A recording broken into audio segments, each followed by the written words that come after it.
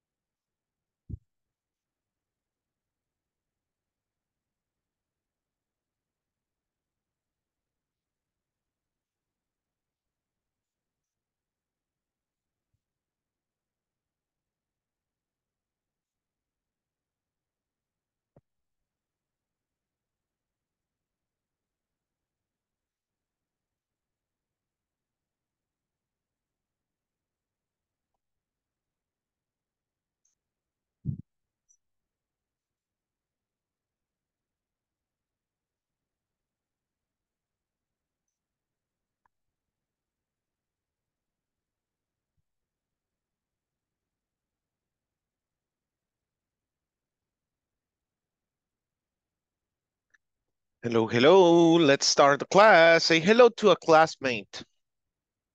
Come on, say hello to a classmate. Hello, Edwin. Hi, good evening.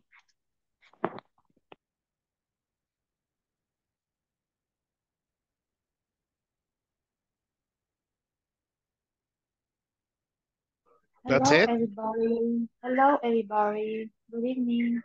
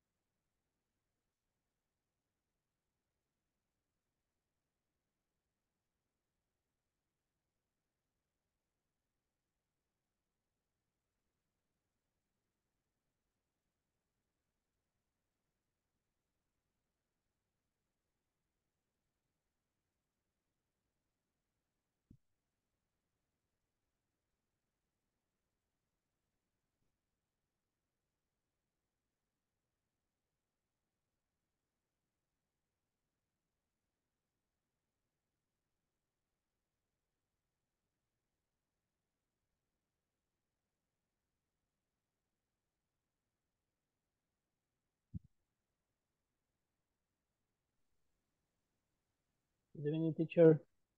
Good evening.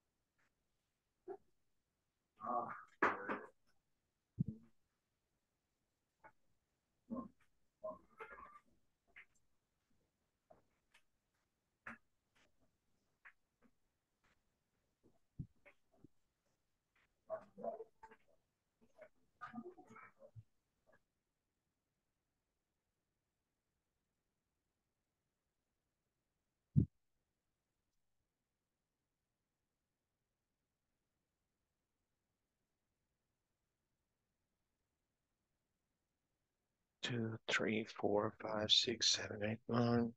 Just one more.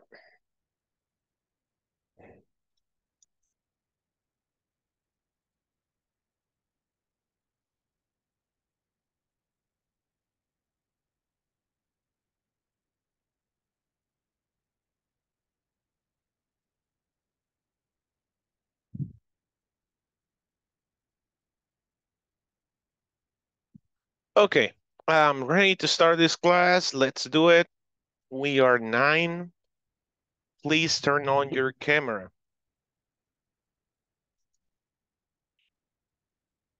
Okay, please turn on your camera. Alexa Marcela Cibrián de Montenegro. Arely Isabel Campos Hernández. Dalia Abigail Hernández Meléndez. Daisy Carolina Angulo de Sánchez. Edwin Esaú Galdames Calderón. Present. Elizabeth del Carmen Vázquez Pérez. Present, teacher. Bien. Erling Melquisedec Castro Cortés. So Erling somewhere.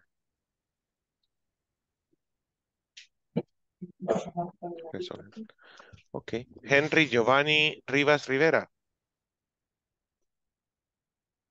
Present, teacher. Thank you. Jennifer Beatriz, I'm sorry, Irma Noemí de Jesús Martínez. Present, teacher. Excellent. Jennifer Beatriz Mejía Cepeda. Present, teacher. Jill Yvonne Mengíbar de Castellanos. Juan Eduardo Flores Aguilar. Catherine Beatriz Reyes Ventura. Present. María Epifania Castro. Present, teacher. Welcome. María Marisol Castillo Valladares. Marta Marisol Castillo Valladares. Oscar Humberto Argueta. Present, teacher. Reina Elizabeth García Alfaro. Present. Good. Silvia Evelyn Romero Bautista. Sonia Esmeralda Mauricio Orellana. And Úrsula Esteli Gómez Martínez. Present, teacher. Okay, good. So let's start the class with some exercises. Woo. Let's see. You know what? Let's do something first.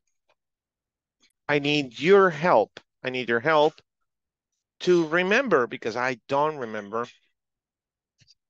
how to make an affirmative sentence. Can you help me? I don't remember.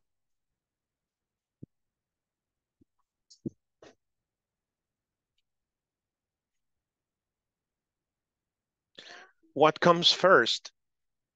In past participle. Okay, the past participle of the verb. Okay, This is an affirmation. Negative. Negative? Okay. No, I So, was asking if you want to yes, we are studying present okay, perfect. subject. So subject, Subject, then okay. past, then have or has, Have or has, the auxiliary, okay. Then what? and the past participle verb Excellent. And then? plus complement. Okay, very good. Good job, Jennifer. Edwin, give me an example.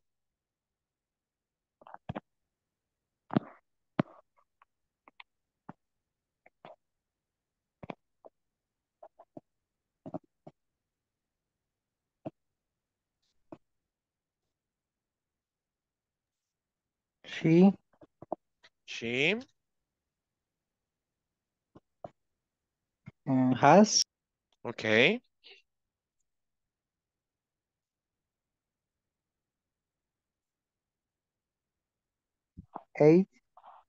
18.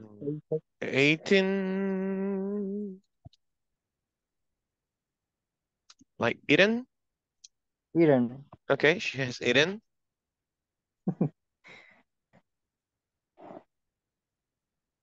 Quiero ver. 10 pupusas. She has eaten 10 pupusas. Okay, good job. Another example, Ursula.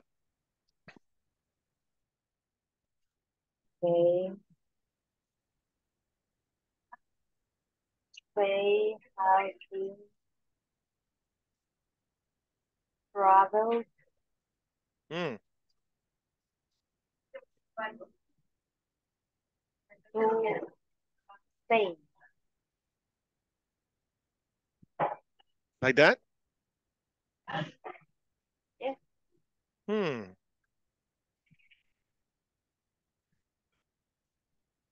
Hmm.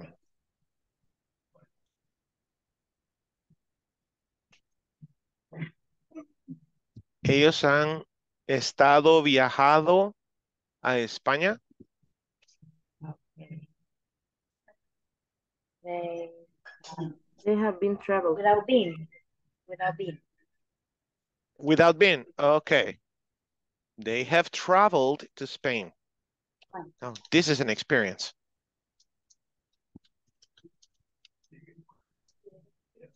This is a recent event. Just happened. It just happened. Okay. She has eaten 10 pupusas. They have traveled to Spain. That's an experience. I could say they have been to Spain. They have been to Spain. They've been to Spain. Han estado en España. They have been to Spain. Han estado en España. They have traveled to Spain. Ellos han viajado a España. Okay. Jennifer?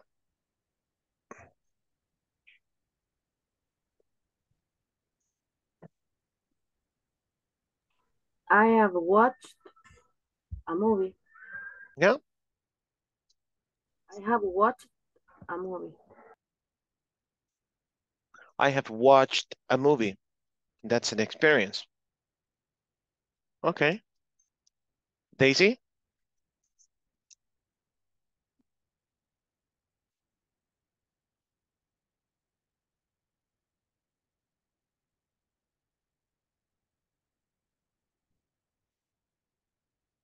Hola. Give me an example in positive. You have the formula here.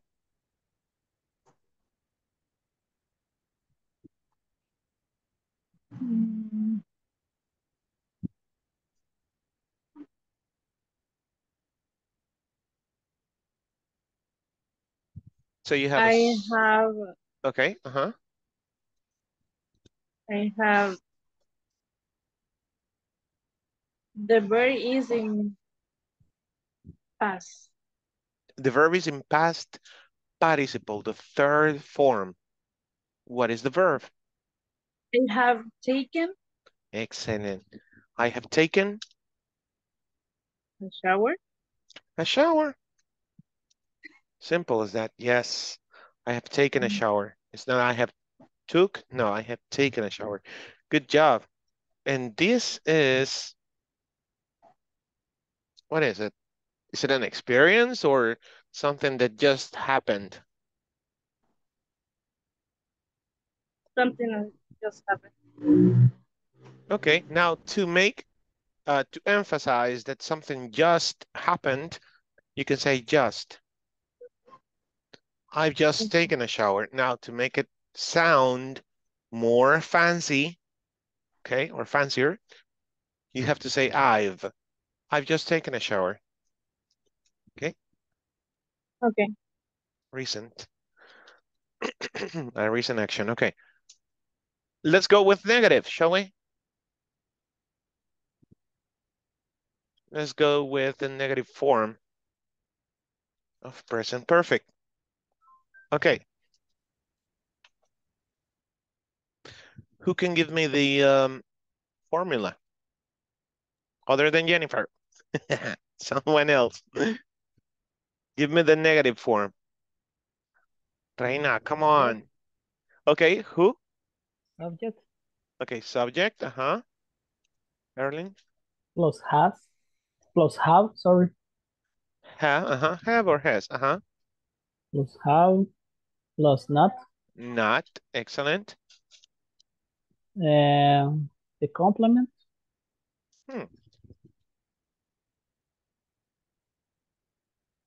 Okay, are we missing something? Yes. What is The it? verb. The verb, right? How?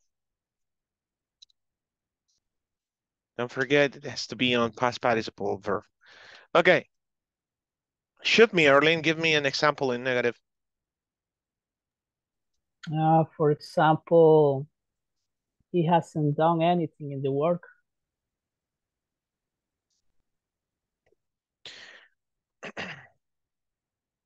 He hasn't done anything in the work. At work.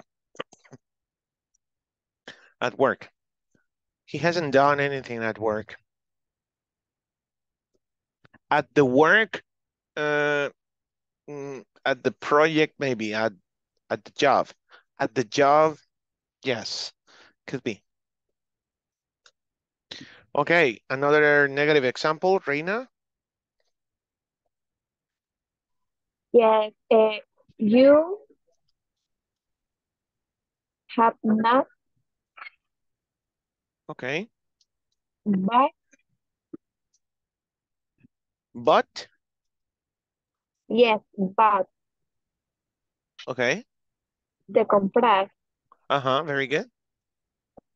a car, A cup or a car? a car. A car, okay. You haven't bought a car.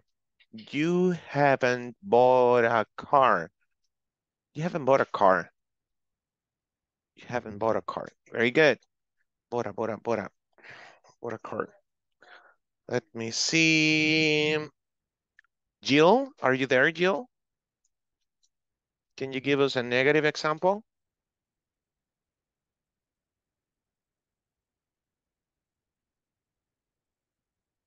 Okay, Irma?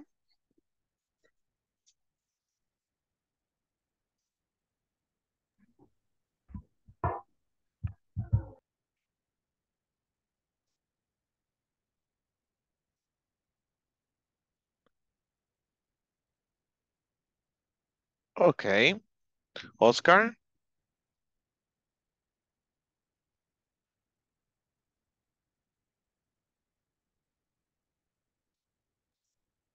Okay, Maria? What? Who? Otro ejemplo sería she has not, Okay, she has not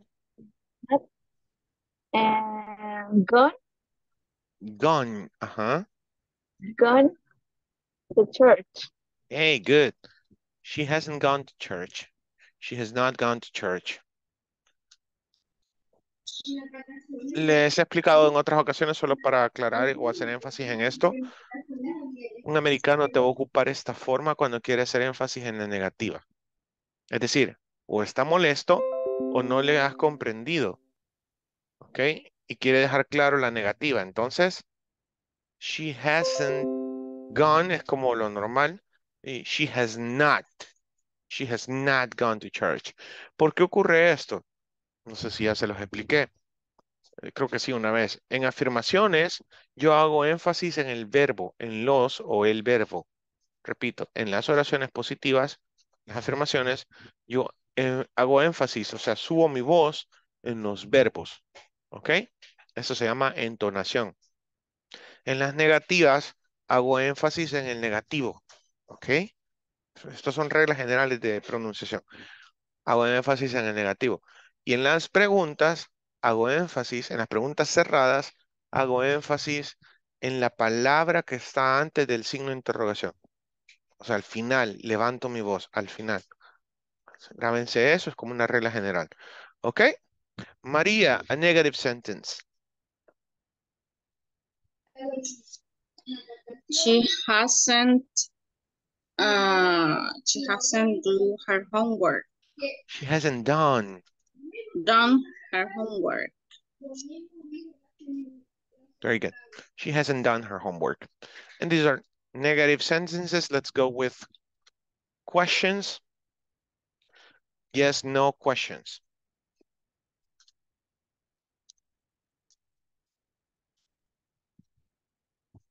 Okay. So who can shoot me the formula? Erling, how do you make a yes, no question with present perfect? I don't remember well.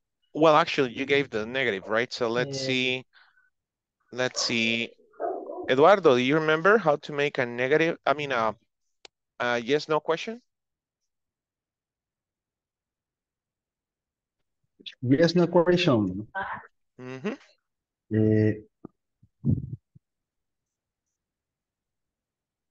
Auxiliary Excellent. Mm-hmm. plus subject Excellent. plus present participle verb plus complement plus question mark. You got it. Okay, shoot me your example, Eduardo. Have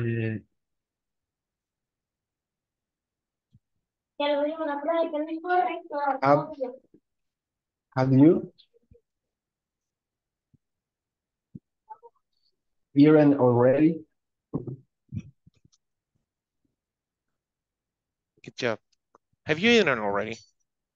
Have you eaten already? Have you eaten already? Have you eaten yet? Have you eaten yet? Have you eaten already? Okay, good job. Arely, are you there?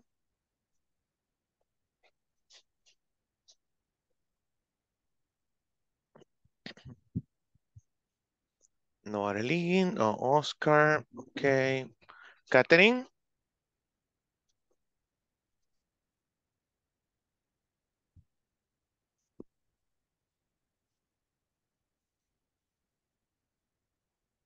Elizabeth? Sure. Okay, make me a question. Have you not drank water?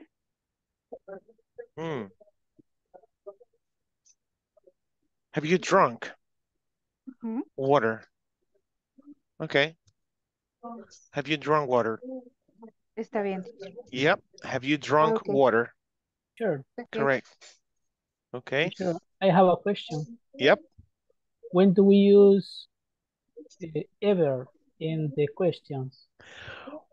Excellent question. Ever is a frequency adverb. So it goes before the verb. Okay, it is a frequency adverb and it goes before the verb. So, have you ever drunk water? Have you ever drunk water? Okay. Let's look at the opposite, the other thing. Never. You can use never in remove this from here because these are very good. So ever, just for questions.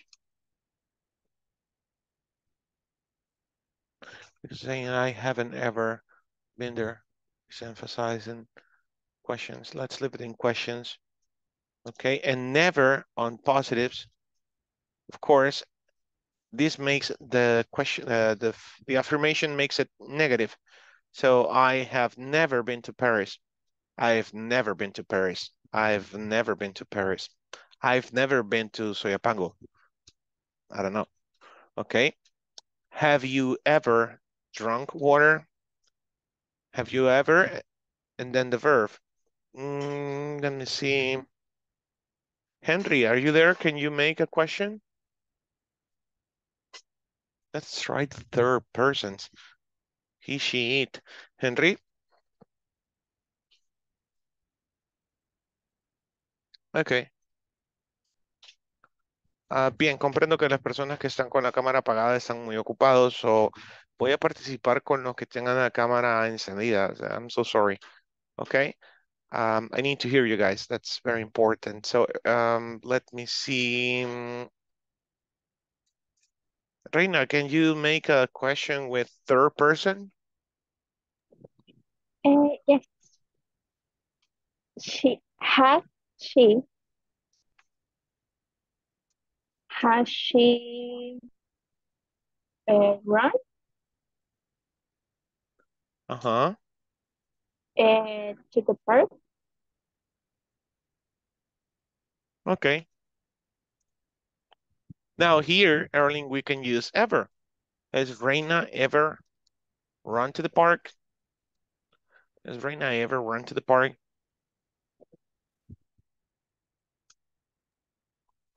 Now be careful. Some verbs could be used as nouns as well. Okay. For example, have you ever? We're using too much you. Has your father ever been drunk? Has your father ever been drunk? Has your father ever been drunk? Esme, welcome. Can you make a question? Thank you. Has he gone to the beach? Okay. Has he gone to the beach? Good job. Esme.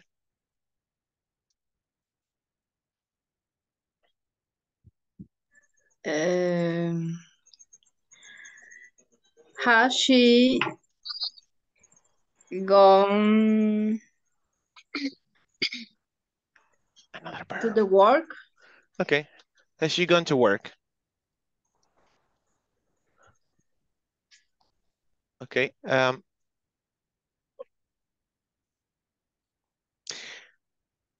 Cuidado, no ocupen el artículo the antes de work, porque entonces suena como la obra. Okay.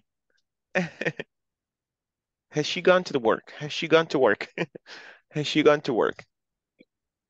Ha ido ella al trabajo. Ojo. Has she gone to work? Okay, let me send this. And again, never is for positive sentences. Can you use never in negatives? Let's see. She hasn't never. No, no se puede. Sería doble negar. Cuidado. She hasn't never. Y peor aún, done nothing. ¿Cuál sería la forma correcta de esta oración? She hasn't never done nothing. Never done nothing. She has never done nothing. Like this? No.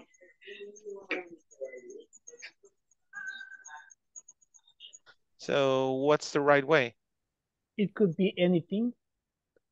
Good job, yes. Nothing is negative too, so anything. She has never done anything.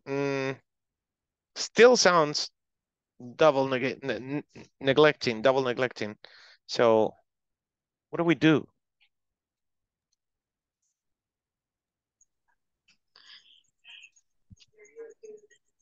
Teacher, but Uh-huh. if you use has, she has never done anything. Maybe she never has done. The frequency adverb must come before the verb. She has never done anything.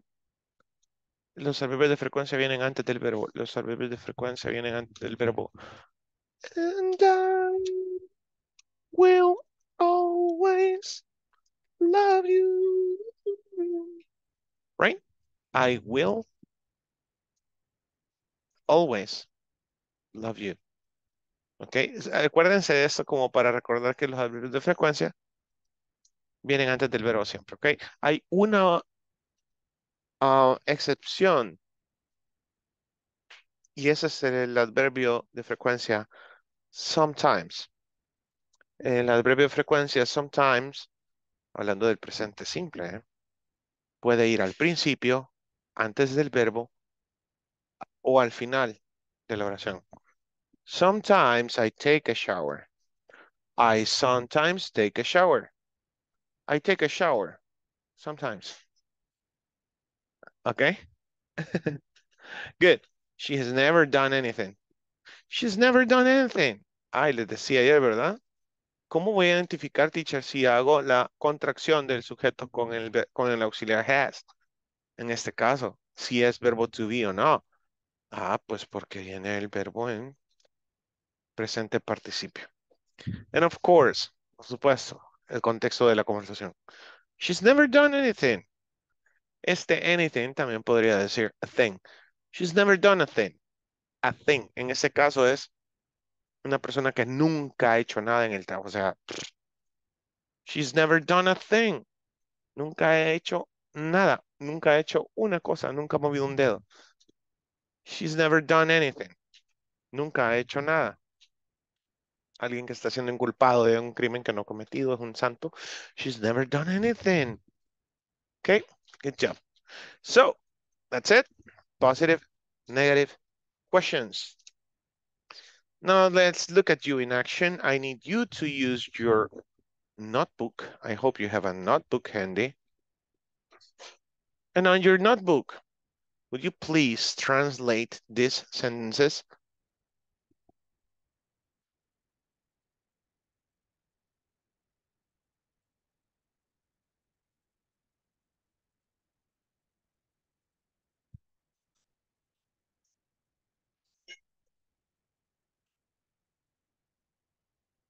Oh, it's not gonna fit. Yeah, it fit. Okay. There you go. ¿Has comido comida china? ¿Ha llovido en tu colonia últimamente? Come on your workbook or on your notebook, just write them down in English. Translate.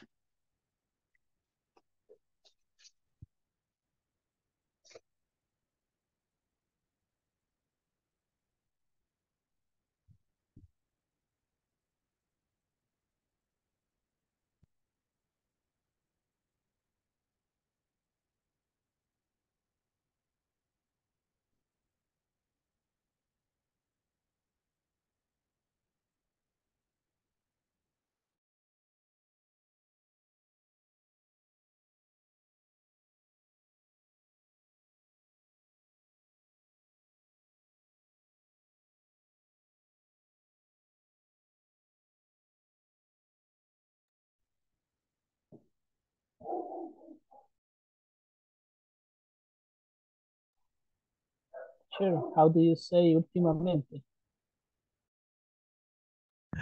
Good. Thank you for asking. You say lately. Lately. Correcto. It's maybe like nowadays.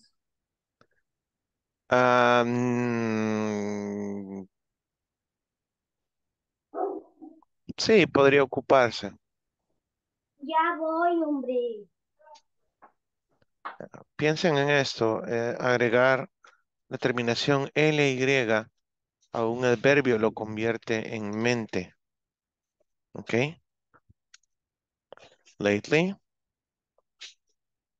daily, fastly, okay, fastly, or quickly, quickly,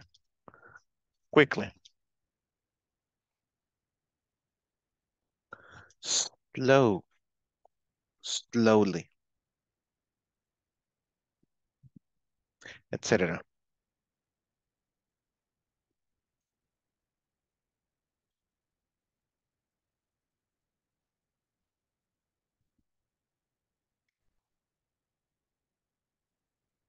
Me voy a mover cuando 5 alumnos me hayan levantado la mano en Zoom, indicándome que ya terminaron de traducir.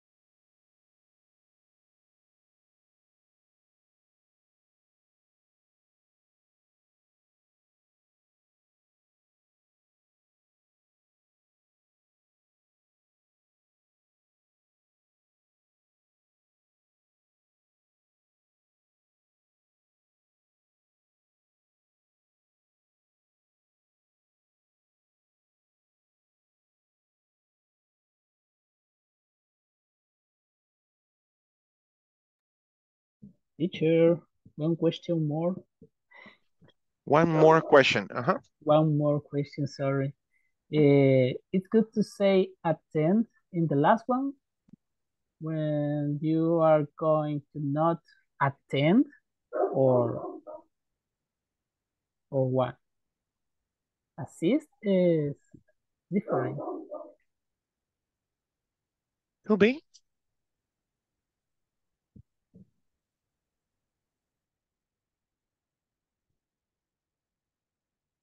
Now be careful how the verb is conjugated. The verb is conjugated in future.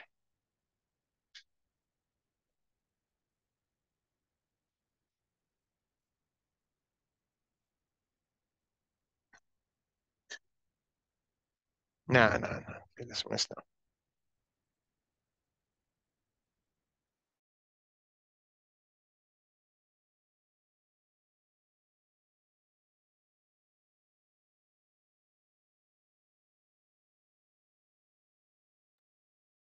Sí.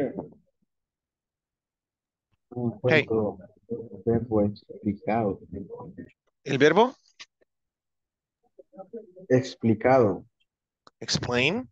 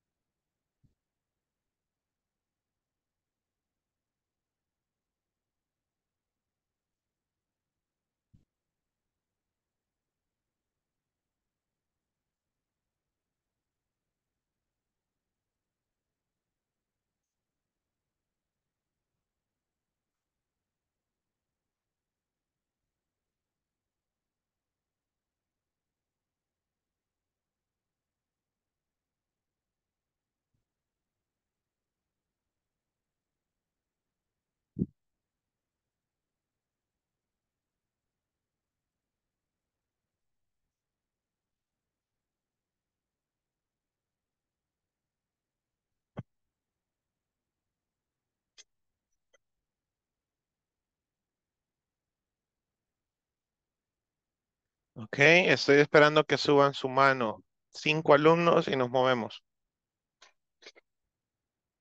Meaning that you're done, right? That you finished. All sentences. Huh?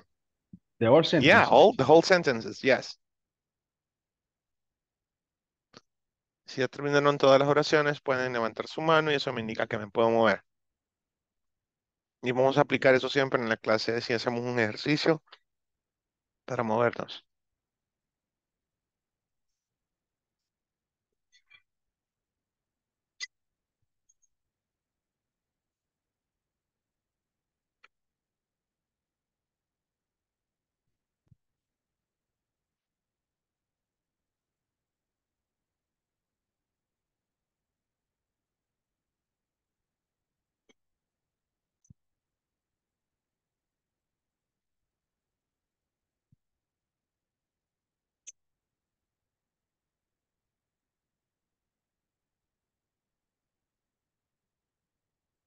Me encanta ver que se han tardado porque eso me indica que no están usando el traductor de Google. That's good.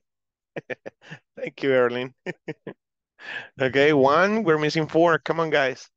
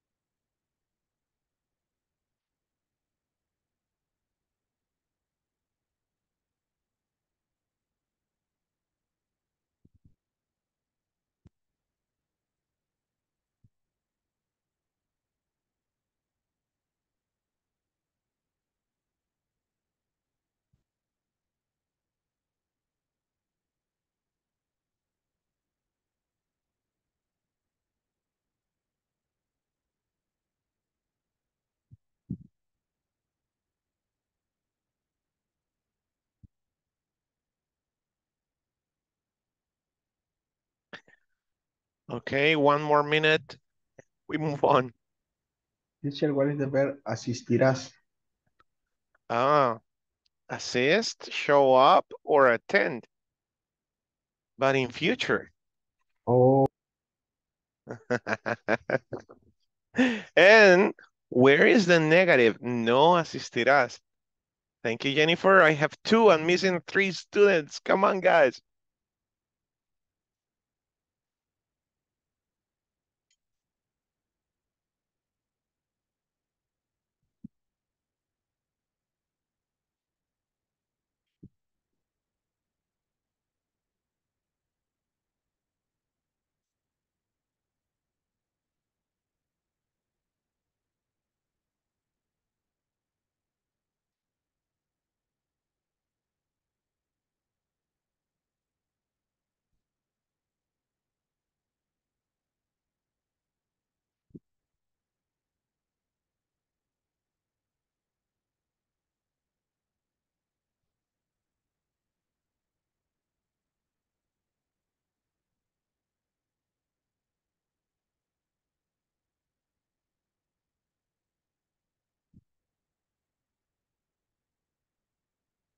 Okay, I have 3.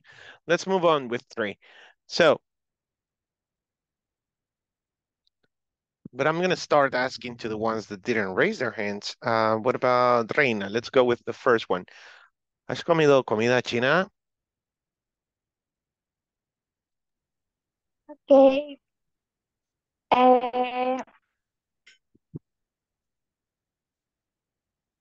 Has he?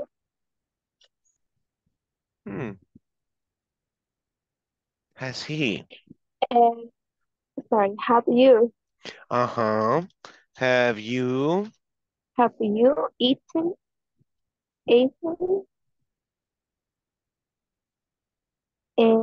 China food? China food?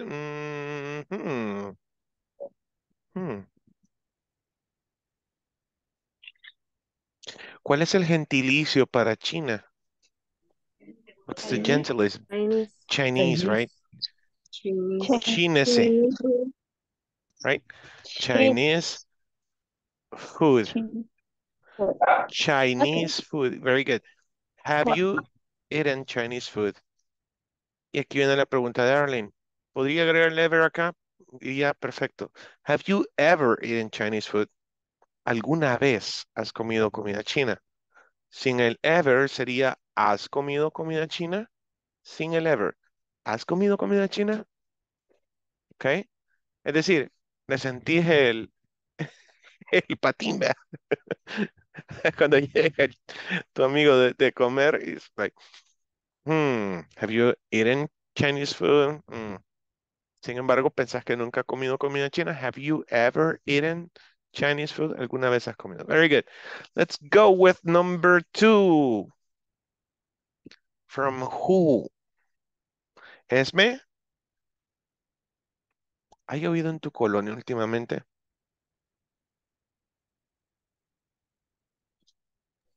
Has rained in your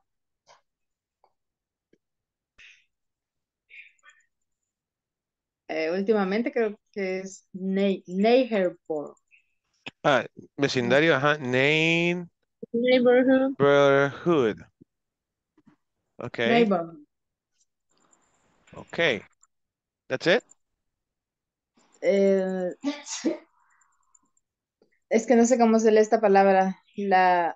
Últimamente. Últimamente. Oh, lately. Okay. Lately. I've been Okay, losing sleep. Ese, lately. Thinking about the things that we could be.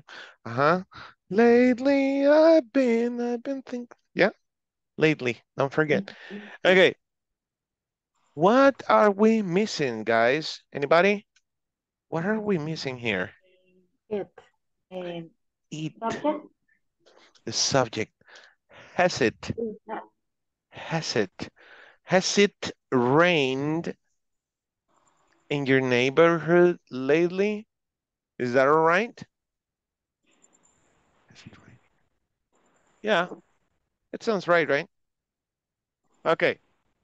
Number 3, Daisy.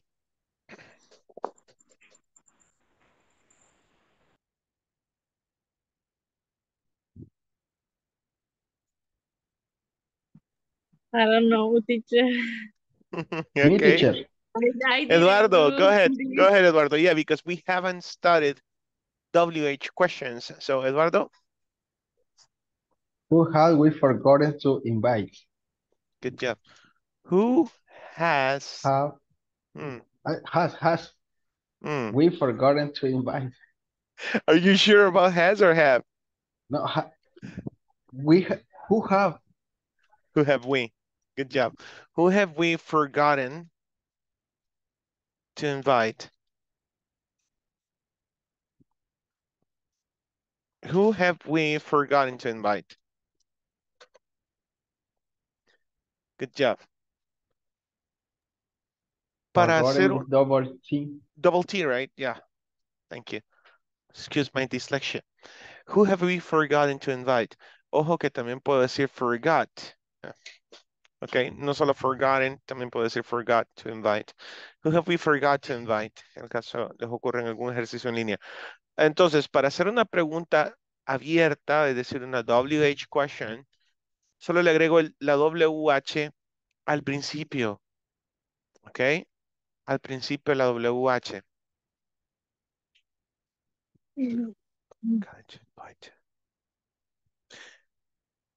El uso de who, estudien mucho el uso de who, no me puedo detener en eso, pero rápidamente, usualmente who puede ir acompañado, estas preguntas con who, puede ir acompañada al final de una de dos preposiciones, with or to, ¿ok?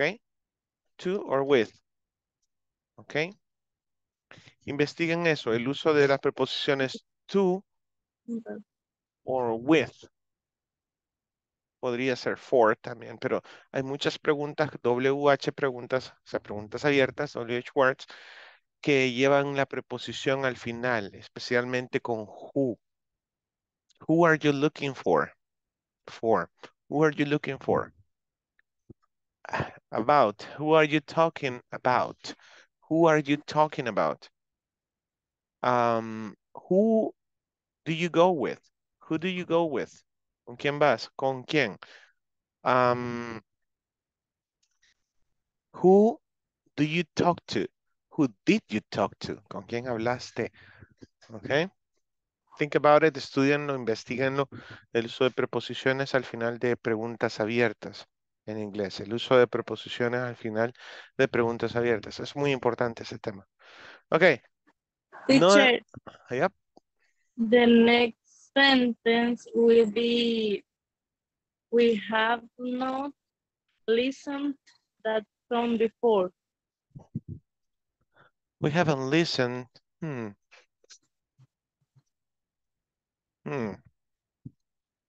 ed, that song before. Okay, we haven't listened that song before. Okay. It's okay. Textualmente, sí, textualmente. Se escucharía mejor decir heard, pero heard es oír. Perdón, hear es oír. Y listen, escuchar. De nuevo, hear, oír. Es decir, no estás prestando atención, solo estás oyendo. And listen es escuchar, prestas atención a lo que estás oyendo. Okay. So yeah, textualmente es, we haven't listened that song before. We haven't listened to that song before. We haven't listened to that song before. Good job. Okay. Úrsula, ella no ha olvidado su libro.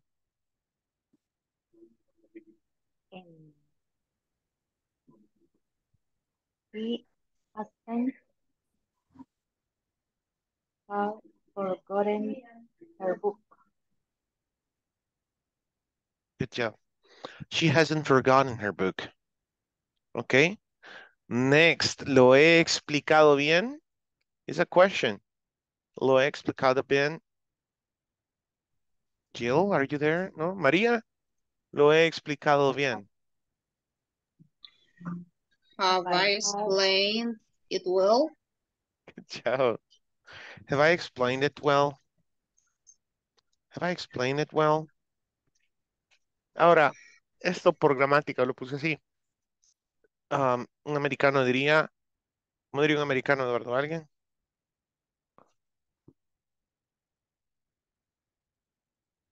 No? Okay. How to explain it well? No, Have I how to explain explained well? Have I made myself clear? Eso diría un americano, ¿eh? Bueno, hablan raro. No, have I made myself clear? Me he hecho a mí mismo claro, o sea, ha quedado claro. Have I made myself clear? Eso se puede ocupar en diferentes tiempos gramaticales. Am I making myself clear? Did I make myself clear? Did I make myself clear? You got it? Eso es como lo más natural. Ok, él ha estudiado mucho. Jill, él ha estudiado mucho. He has studied a lot. A lot. Okay. Él ha estudiado mucho. He has studied a lot. He has studied a lot. ¿Alguien lo tenía diferente? This is right. Está bien, pero ¿alguien lo tenía diferente? Has he studied a lot? Oh, that's a question. Esto es una afirmación. He has studied a lot. So much. And we use so Good. much. He has studied much. So much. Él ha estudiado tanto. Okay. He studied much. Studied much. Good job. So I could use a lot, much, a bunch. Un poco informal. He studied a bunch. Man, he studied a bunch. El perro no ha comido Only por otro día. he has studied much Perfect. or he has studied so much. So much sería tanto. No, mucho. Hay una diferencia entre interpretar y traducir. Cuando yo les diga traducir es textual.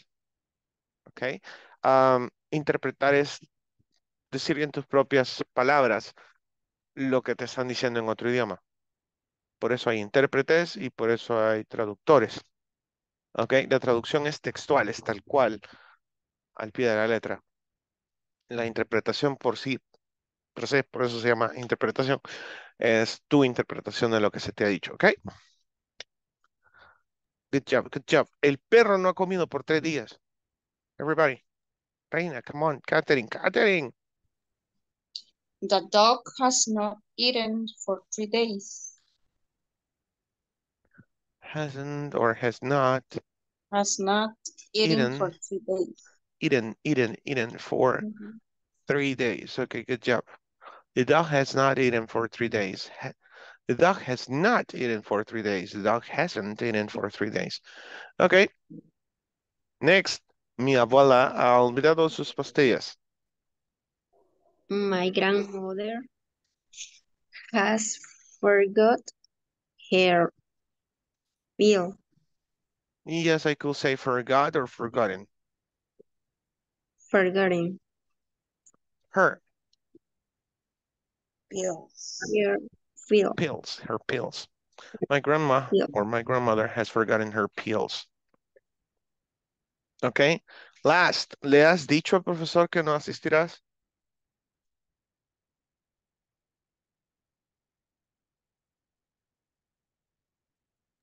Have you told the teacher you will not attend? Perfect.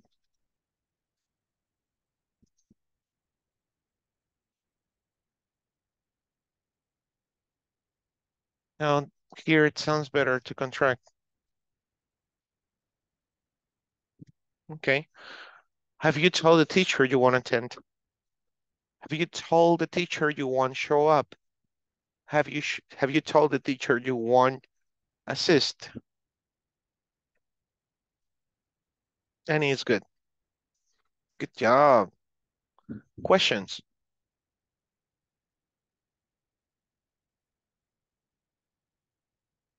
Questions? Bien, ¿alguna pregunta con el presente perfecto?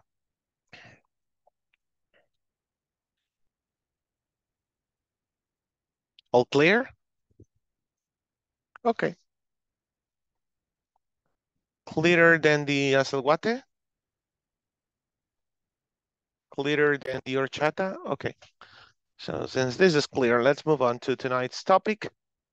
Make a phone call to report sickness. Hey, do you often get sick? Do you often get sick? Maybe. Maybe. You're not sure?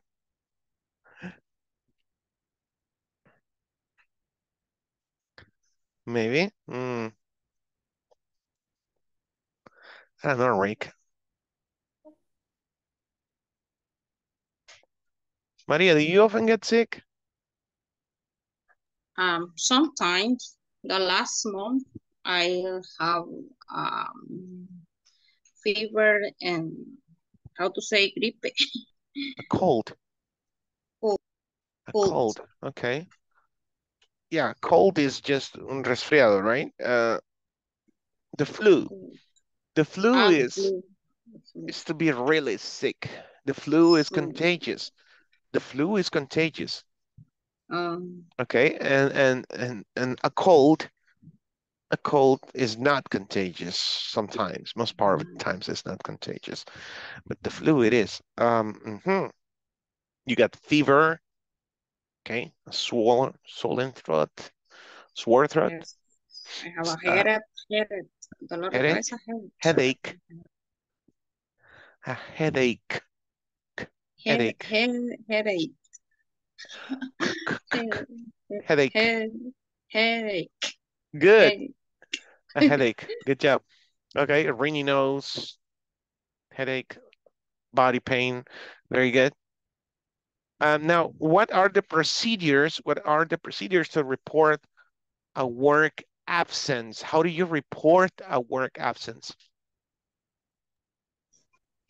For example, in my case, I need to go to the doctor, and if the doctor gives me the incapacidad, Disability. if not, I need to go to work, to my work. If not, I have to show up. If not, I need to go to work. I need to go to work. I need to go to work. I need to go to work. Go to work. Go to work. Look at my mouth. Go to work. Go to work. Perfect. Go to work. Good job. I need to go to work. I need to go to work. Okay. Need to go to work. If I don't get the disability, if I don't get this disabled, yeah, if I don't get disabled, okay, and that is called the disability form, incapacidad, okay. I must show the disability form, okay. I go on this. I'm on disability. I'm on disability days, okay. Good. So you have to report it. Okay. Let's look at the conversation. And then we jump to the topic for tonight, which is idioms. We're going to make it fun, okay? Good morning. This is Mr. Reese. Hello, Mr. Reese. This is Jenny. I have a situation. I have a situation. Hi, Jenny. Tell me, what's the matter? What's the matter? I'm not feeling well today. My stomach is killing me. My stomach is killing me. I'm as sick as a dog. I'm as sick as a dog. Okay, I understand. 2 days ago, I was feeling under the water too. I'm sorry. 2 days ago, I was feeling under the weather too. Weather. I was feeling under the weather too. Oh, really? There's something going around. There's something going around. I hope you're feeling better. Oh, yeah.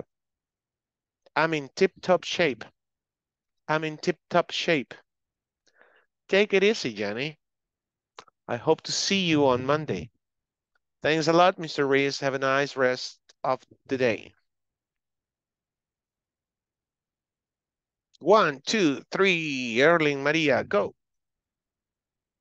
Erling? Okay. Good morning. This is Mr. Reese. Hello, Mr. Reese. This is Jenny. I have a situation. Hi, Jenny. Tell me, what's the matter? I'm not feeling well today. My stomach is killing me. I am sick of how to say, teacher? I am a sick. I'm as sick as a dog. I'm as sick as a dog. Okay, I understand. 2 days ago, I was feeling under the weather too. Oh, really? There is something going around. I hope you are feeling better. Oh yeah, I'm in tip-top shape. Take it easy, Jenny. I hope to see you on Monday. Thanks a lot, Mr. Reese. I have a nice rest of today. Okay, good job. Listen, cuando tenés el verbo to be, si esto viene con una vocal, perdón, si esto viene con un artículo a o an, después del verbo to be, lo vas a unir. Ama, ama, ama, ama. Aman, aman, aman, aman. I'm an engineer. I'm an engineer. I'm an engineer. Okay. I'm a teacher. I'm a teacher. Okay. Amas, in this case. I'm a sick. I'm sick. I'm sick. I'm as sick as a dog. I'm as sick as a dog. Very good, dog. Dog. I'm as sick as a dog. I'm as sick as a dog. Good job, Maria. Hey, Erling, weather. Weather. Weather. You got it? Weather. Under the weather. Okay. There's something. There's something. There's something. There is something. Nice movie. There's something about Mary. There's something about Mary. Loco por... ¿Cómo se llama la película? Loco por Mary, ¿verdad? Okay. En inglés era There's something about Mary. Who was it? Jim Carrey. Jim Carrey, right? There's something about Mary. Hey, the word better. Better. Better. Ahí está más claro. Aquí no puedes decir better. Imagínate que seas inglés británico, right? Then you say better. No, better. Better. Esta palabra me la corrigió un deportado hace más o menos, ya no sé, 10 años, quizás, no sé, 8. Me decía esto, no es thanks, porque nos acostumbramos, de hecho en El Salvador decimos thanks. A la señora en la tienda le decimos, hey, thanks. Thank you, le decimos, thank you, ok. Es una Z, una A, ok. Y en este caso una K y una S, o sea, thanks. Thanks. Cuando decís thanks, tiene que seguir con otra cosa. Puede ir solo. Puedes decir solo thanks. En general, ¿eh? Pero jamás vas a decir thanks y un objeto después. Thanks you. Eso no se hace. Thanks you. No. Thank you. Thank you. Singular. Thank you. Thank you. Z-E-N. Thank you. Thank you. Very good. Si quiero decir gracias a Dios, nos vamos a quitar eso de un solo, que fue lo que a mí me corrigieron. Yo decía thanks God. Yo decía thanks God. Este amigo deportado, muy buena onda, me ayudó a corregir esto porque y lo busqué luego, lo rebusqué mucho. Decía thank God. Thank God. Thank God. Thank God. Thank Thank God. God. Thank God. Thank God. Okay. Thank God. Z-E-N, God. Thank God. Thank God. Okay. That's it. Thanks a lot. Thanks a lot. You're welcome. Teacher, I have a question. Question. What's the meaning under the weather? Excellent. These are idioms. These are idioms. Okay. What you see on bold letters and are idioms, and we're about to study some of them. Okay. What you see in bold letters, bold. Those are negritas, right? Bold letters. Por eso ves en Word que hay una B, nada más para elegir negritas, right? Bold letters. How do you say mayúsculas in English, by the way? Capital letters. Good job. Capital letters. And how do you say minúsculas? Your face, Arlene. Come on. Lowercase. Okay. Just go with lowercase, capital letters. You didn't use that. I never used that. Hey, present perfect, I've never used that. I have never used that. I've never used that. Okay. Good job. Let's go. So I'm going to split you guys so we can practice this conversation really quick in teams. So, aunque tú no puedas participar, te sugiero, te suplico, te imploro ya que te unas a los grupos, ¿ok?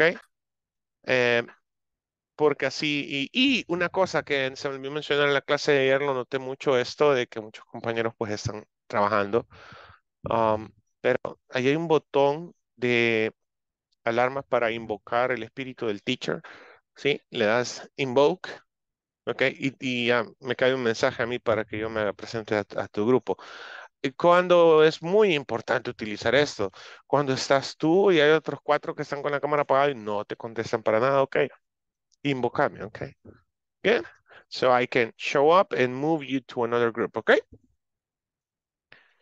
Good. Let's practice, guys. Acuérdense, repetir, repetir, repetir, repetir, repetir. Ahí voy a estar yo con ustedes. Tengo que hacer rondas en todos los grupos. Let's go.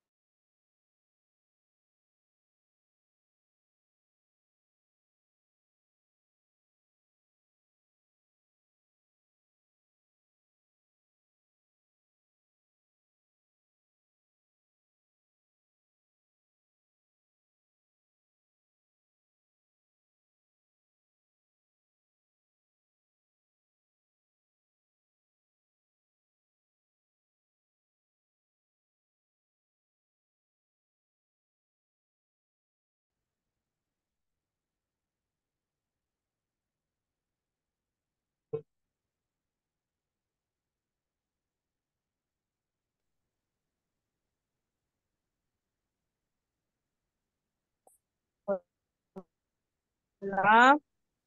Hola. Hola. Hola. Hola. Hola, ahí les compartí la conversación por si gustan tenerla. Sí, muchas gracias. Gracias. Gracias. La ventaja de estar desde la computadora, ¿verdad? Vale. Good morning. This is Mr. Ruiz.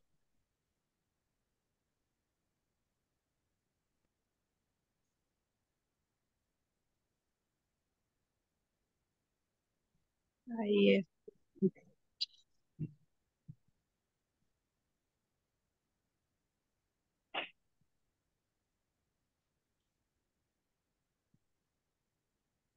Okay, good morning. This is Mr. Ruiz.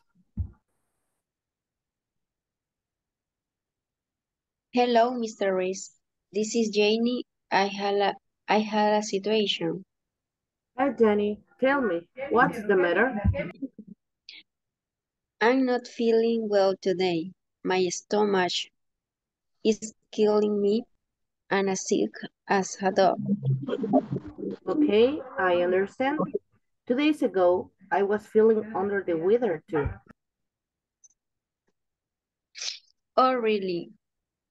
There's something going around. I hope you are feeling better. Oh, yeah. I'm in tip-top shape. Take it easy, Jenny. I hope to see you on Monday. Thank a lot, Mr. Reese. Had a nice rest of the day. Good morning, this is Mr. Reese. Hello, Mr. Reese. This is Jenny. I have a situation. Hi, Jenny. Tell me what's the matter.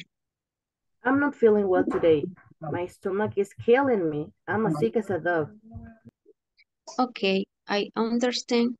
2 days ago, I was feeling under the weather too.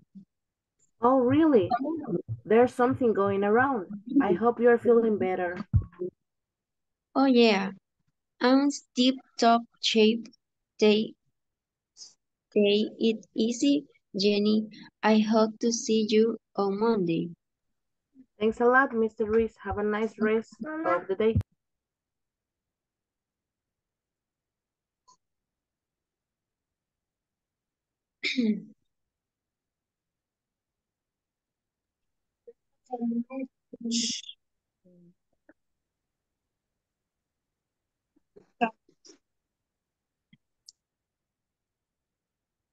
Good morning, this is Mr. Ruiz.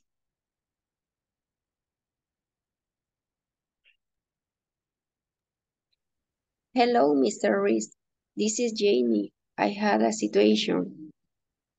Hi, Jenny. Tell me, what's the matter? I'm not feeling well today. My stomach is killing me. Anna six has a dog. Okay, I understand. 2 days ago, I was feeling under the water. There's Something. something going around. A saber cómo la pro. Si querés empezamos ahora. Vaya. Good morning. This is Mr. Luis. Hello, Mr. Reese. This is Jenny. I have a situation. Hi, Jamie. Tell me, what's the matter? I am not feeling well today. My stomach is killing me. I am sick as a dog. Sick as a dog. Ahí es, aquí está el teacher. Ahí es donde dijo el teacher, I'm as sick as a dog. I'm as sick as a dog. I'm as sick as a dog. Ah, va como todo unido. Ajá. Ahora, stomach, Edwin. Stomach. Stomach, Stomach. como con K al final. Exacto, Stomach. en lugar de CH es una Stomach. K al final. My stomach is killing me. I'm as sick as a dog. I'm as sick as a dog. Okay, I understand. Today, ¿esa cómo lo pronunció? Ego. Today is ago. Ago. Ago. Ago. Okay. 2 days ago. Perfect. I was feeling under the weather too. Oh, really? Y después Sonia. Okay. Okay. Good morning. This is Mr. Reese. Hello, Mr. Reese. This is Jenny. I have a situation. Hi, Jenny. Tell me, what's the matter? I'm not feeling well today. My stomach is killing me. I'm as sick as a dog. Okay, I understand. 2 days ago, I was feeling under the weather too. Oh, really? Oh, really? There Really? is some, really? Okay. Oh, really? There is sometimes going around. I hope you are feeling better. Oh yeah, I'm in tip-top shape. Take it easy, Jenny. I hope to see you on Monday. Thanks a lot, Mr. Reese. Have a nice rest of the day. Okay. Hoy comienza Reina. Reina. Okay. Good morning, this is Mr. Reese. Hello, Mr. Reese. This is Jenny. I have a situation. Hi, Jenny. Tell me, what's the matter? I am not feeling well today. My stomach is killing me. I am as sick as a dog. Okay.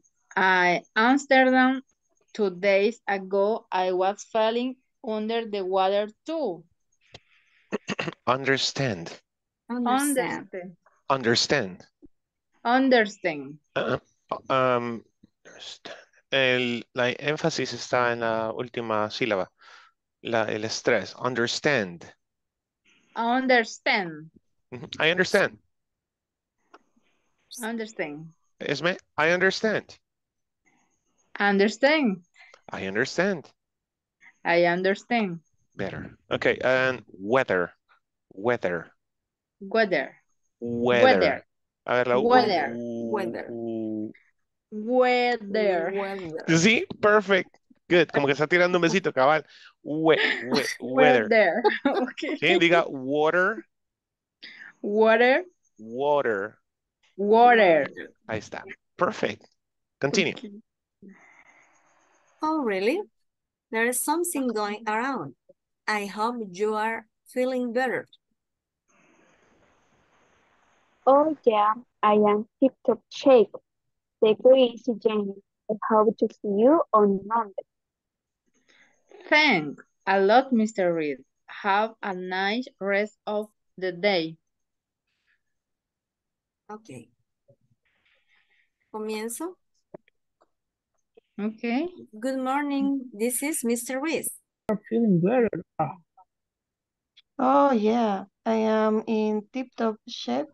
Take it easy, Jenny. I hope to see you on Monday. Thanks a lot, Mr. Reese. Have a nice rest of the day. Okay. Okay, si Vamos, gusta María. continuar. Vaya. Good morning. This is Mr. Ruiz. Hello, Mr. Reed. This is Chani. I have a situation. Hi, Jenny. Tell me, what's the matter? I'm not feeling well today. My stomach is killing me and I'm sick as dog. Okay, I understand. 2 days ago, I was feeling under the weather too. Oh, really? There is something going around. I hope you are feeling better. Oh, yeah. I in tip-top shape. Take it easy, Jenny. I hope to see you on Monday. Thanks a lot, Mr. Reese. Have a nice rest of the day. Okay. Okay, Hoy empieza usted. cambiamos. Good morning. This is Mr. Reese. Hello, Mr. Ruiz. This is Jenny. I have a situation. Hi, Johnny. Tell me, what's the matter? I'm not feeling well today. My stomach is killing me. I as sick as a dog. Okay, I understand. 2 days ago, I was feeling under the weather too. Oh, really?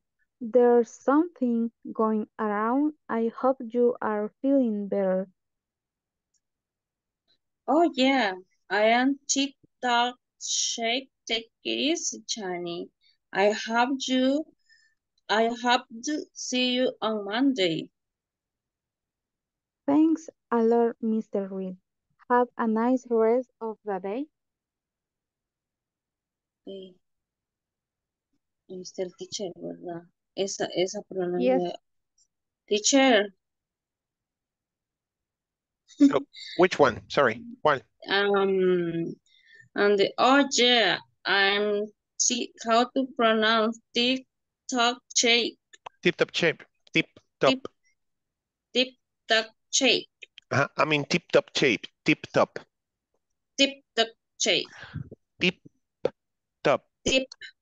Tip-top shape. What's the meaning? There you go. I'm in tip-top shape. I'm in excellent conditions. I'm good. I'm good. Okay. I'm okay. Under the weather? Under the weather is feeling bad. It's like, okay. I feel It's bad. like the contrary. It is the opposite. Good job. Tip-top shape. Take it easy. La otra que me cuesta es las I'm a sick as Ajá, dog. exacto.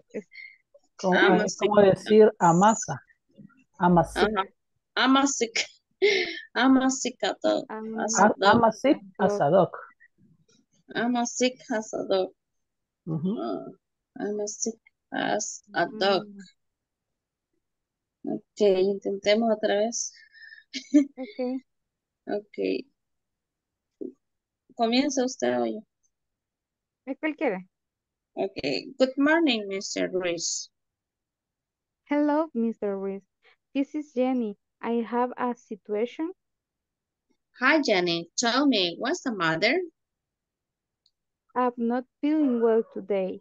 My stomach is killing me.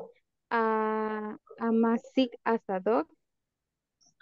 Okay, I understand. 2 days ago, I was feeling under the weather too.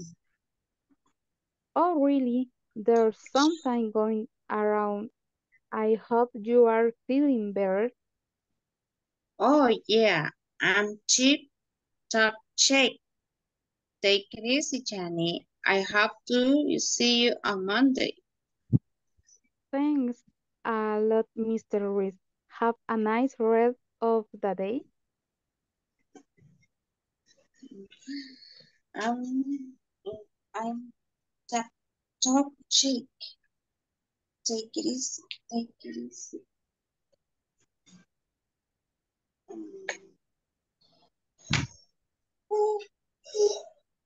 Okay, 2 more minutes and we go back, okay? Okay, teacher. Thank you. Thank you, teacher. I'm sick. I'm as sick as a dog. Okay, I understand. 2 days ago, I was feeling under the water too. Oh, really? There's something going around. I hope you're feeling better. Oh, yeah. I'm in tip-top shape. Take it easy, Jenny. I hope to see you on Monday. Thanks a lot, Mr. Reese. Have a nice rest of the day.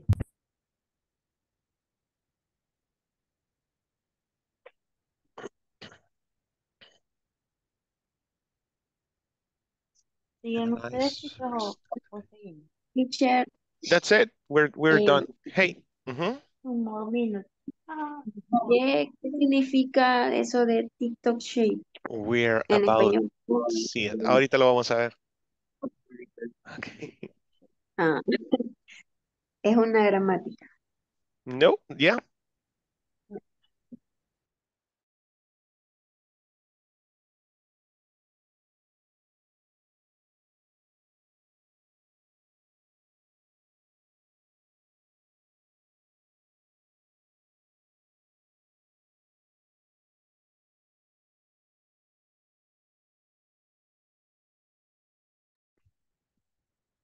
Okay, let's wait for the others.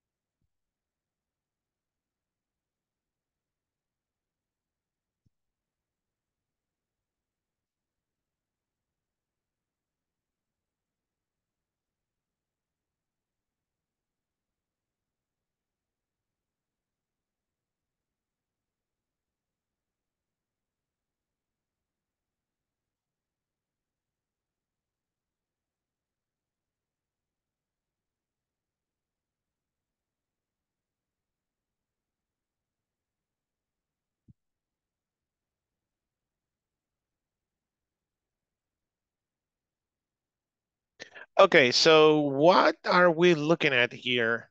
Well, first, let's talk about the pronunciation on this conversation. I know there are phrases that are not familiar to you. Okay.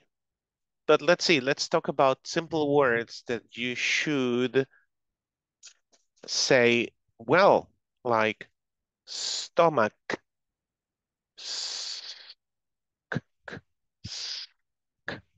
Then you say stomach. Stomach. So when you see a C and an H, for example, mechanic is not mechanic. No, it's mechanic. Mechanic. Stomach. Except match. Es decir, cuando hay una vocal antes de la CH, suena una K. Vocal CH suena K. Consonante CH suena sh. H, ch, ch. ¿Ok? Watch. Es un claro ejemplo. Watch. Watch. Okay. What's the other one? Weather. Weather. There's something. There's something. Okay. There's something going around. There's something going around. Around. There's something going around. Man, there's something going around. Okay. Better. Better. Tip top. Tip top. Tip top. Tip top. It's not TikTok. It's tip top. Tip top. Tip top. Take it easy. Take it easy. Oh, thanks. Thanks. Have a nice rest of the day. Repeat with me. Have a nice rest of the day. Hey, have a nice rest of the day. Ya te vas de la oficina y en lugar de decir bye bye, bye bye, todo el tiempo, bye bye. No, you say see you tomorrow. See you tomorrow. Have a nice rest of the day. Have a nice rest of the day. Si tú te vas temprano. Okay. So, what are these? Well, before we jump in there, why can't Jenny go to work? Why can't Jenny go to work? Why can't Jenny go to work? What's the matter? Because she's sick. She's sick. Because she's sick? Okay. Because she gets sick. Because she got sick. Good job. Because she's sick. Okay. How does Mr. Reese respond to the situation?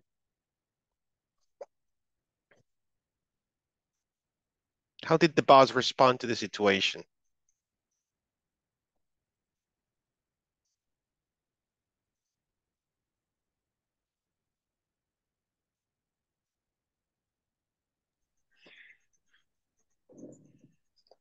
Está enferma del estómago.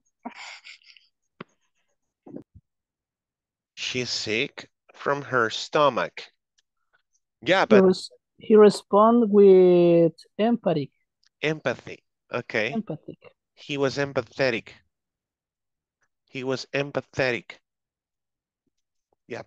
He responded with empathy. Hey. How do you say comprensible? Empathetic. Oh, okay. I mean, you can say comprehensible. Comprehensible. Sorry. Comprehensible. Okay. He was comprehensible. He was empathetic. He understood the situation. He understood the situation. He put himself on her shoes. Okay. He was on her shoes. He put himself on her shoes. Wow, that's long. He was empathetic. He used empathy. Oh, one thing for if si algún día Dios le regala ser gerentes o ya lo son, pues qué bueno. You must have people skills.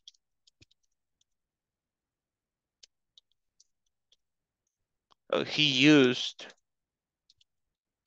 his people skills. What's people skills? Clase de avanzado. What's people skills? Porque aquí van a ver eso, gerencia en avanzado 4, 5, 6. Ya ves, marketing y todo. Les decía, hay un tema que a mí me apasiona mucho, es eso, de management, gerenciar, how to become a leader, not a boss. Uses people skills. El Seguro Social de El Salvador necesita mucho people skills. People skills. Okay. Yeah. Okay, so what are these things in bold, teacher? What's the meaning of those things? Well, they're called idioms.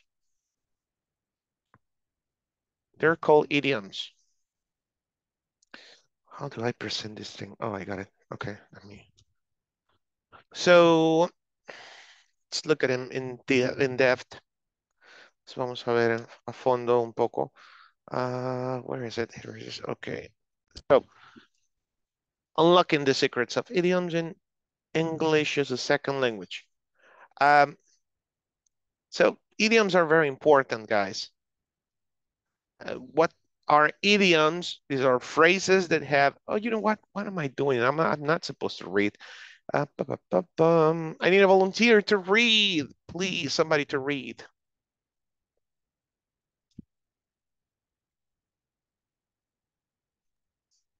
Thank you, Arlene. Go ahead.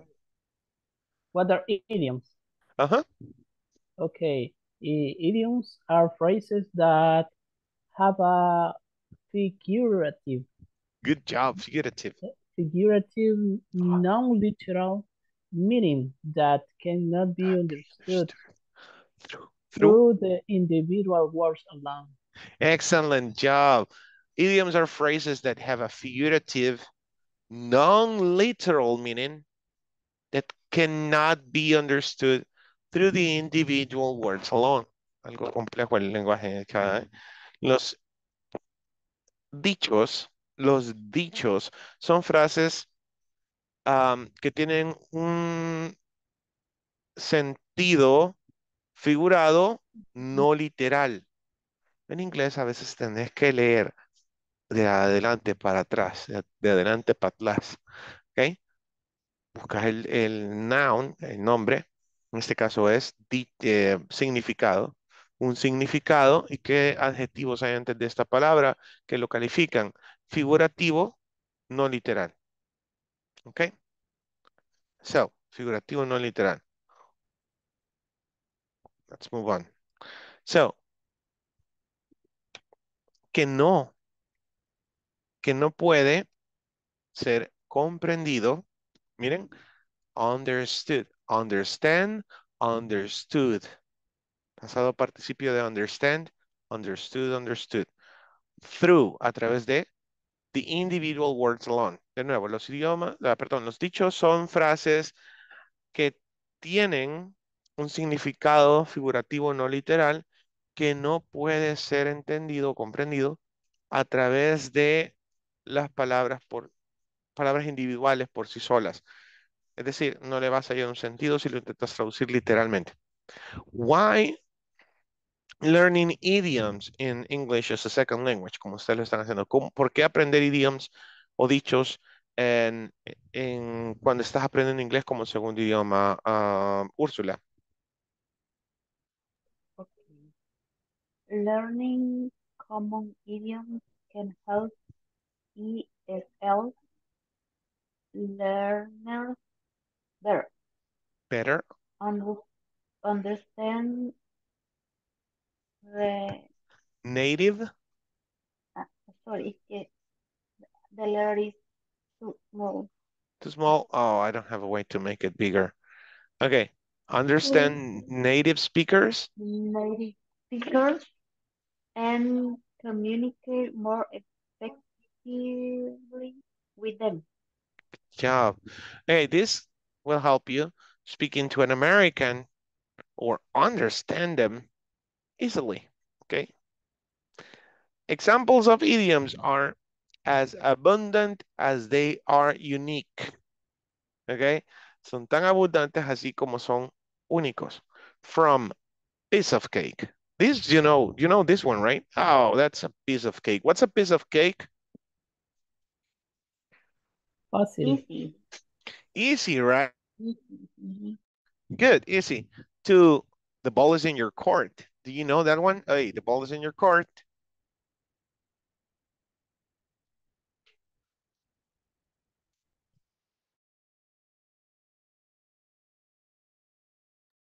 It's a first time that listening. It's the ball is in. The ball is in your court actually is very literal, Yeah. Eduardo. Very literal. Hey, Eduardo, the ball is in your court. So the ball is yours. It's like when you play hot potato. Have you played hot potato? And then you got the potato. Eduardo, then? Yes. So it's your turn. Probably. It's your turn, Ursula. Good. It's your turn. Hey, the ball is in your court. Es como en salvadoreño decimos, hey, te hablan vos. Right? Te toca. Okay, the ball is in your court. Idioms are not to be taken literally. No se pueden tomar literalmente los dichos, okay? In conversation and media, many idioms are used daily in conversation and can be heard across various media platforms such as TV and movies. Eso está en todos lados. Okay? Good. Let's move it. Examples. Okay? Climb the ladder. Climb the ladder. This idiom means to work your way up in a company or organization. And you have to climb the ladder. You have to climb the ladder. You have to climb the ladder. Ladder. Okay? You understand? Climb the ladder. It's not easy. I mean, it takes years to climb the ladder here. That's simple, right? Okay. This one is not very common. Every cloud has a silver lining. Every cloud has a silver lining. A phrase used to comfort someone who's going through a tough time. Going through a tough time. Reminding them that there is hope and that things will be better. Literalmente, cada... ¿Sí, Sonia? ¿Esme? Teacher, yo solo tengo una duda. O sea que si hay dos D juntas, también se pronuncian como R cuando hay dos, como igual cuando hay dos T. Perfect. Thank you. No me quise detener, ajá, porque se los había dicho exactamente así. Exacto. La D entre dos vocales, la T entre dos vocales decía, ajá, se pronuncia como R. Ladder. Ok. Cada nube tiene una línea plateada. Ok. Siempre algo brilla al final y se ocupa para levantar los ánimos a alguien. Hey, come on, every cloud has a silver lining. Es como decir, todo va a estar bien. Don't worry. Okay. Heads in the clouds. This is literal. Heads in the clouds. This describes someone who is daydreaming or has unrealistic expectations. Oh man, you have your head in the clouds. There you go again, heads in the clouds. Ahí vas otra vez con la nube con la cabeza en las nubes, right? Cabeza en las nubes, literal. Okay. And the last one, carrying the weight of the world on your shoulders. An idiom used to describe someone who is burdened with a lot of stress or worries. Cuando ves a alguien sobrecargado, de mucho trabajo y todo, ¿no? Okay. You're carrying the weight of the world on your shoulders. Estás cargando el peso del mundo en tus hombros. That's too much, right? Okay. And a veces algunos idioms tienen diferentes significados, pero esto con el tiempo lo irás viendo. Solo quiero dar una idea porque sé que confunde mucho, pero muchos idioms tienen diferentes significados. ¿Qué es lo que eventualmente te va a ayudar a entenderlos? El contexto. So, no te preocupes. El contexto. Under the weather, feeling ill or unwell, not up to par. Esto literal significa, como veíamos en el ejemplo, ¿no? Under the weather, es que no te sentís bien, no te está yendo bien, ¿ok? No estás aparejado con los demás, not up to par. ¿Ok? Break a leg. Esto lo decimos en los teachers cuando vamos a nuestra primera clase. Hey, break a leg. Alguien va a una obra, es muy común, y de ahí viene este idiom, quiebrate una pierna. Right? Wishing someone good luck before a performance. Y es todo lo contrario a lo que significa, a lo que literalmente significaría. ¿Ok? Hang in there. Este es muy utilizado. Hang in there. Hey, hang in there. Stay strong. Have patience. Persevere. Hang in there. ¿Ok? Hang in there. Ay, yo sí lo ocupo. Creo que Eduardo le decía ayer que lo puse en espera, ¿no? Hang in there. Espérame. Aguántame ahí. Ok, hang in there. Y pues, pay attention to the surrounding sentences. Es muy importante poner atención al contexto de lo que se te está diciendo. Estudiar mucho también sirve. Y algo que yo siempre les voy a recomendar es que si tienen algún chero que haya venido a Estados Unidos de obvia forma, que reciban feedback. La retroalimentación es una cosa que debes de aprovechar por experiencia propia. Ojalá y Dios les regale trabajar en un call center y puedan tener eso. No, jamás voy a trabajar en un call center. No importa lo malo que hayas escuchado, te va a ayudar muchísimo. Por experiencia propia te lo digo.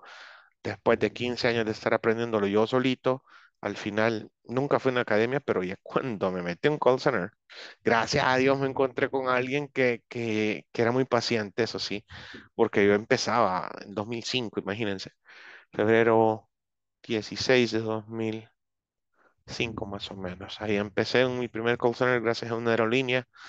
Me tuvieron paciencia, aguanté hambre 2 semanas porque el entrenamiento duraba 6 semanas, de las cuales solo me alcanzó el dinero para 4 semanas y las últimas 2 semanas me acababa de mudar a vivir solo y los últimos 2 días de entrenamiento los pasé sin comer.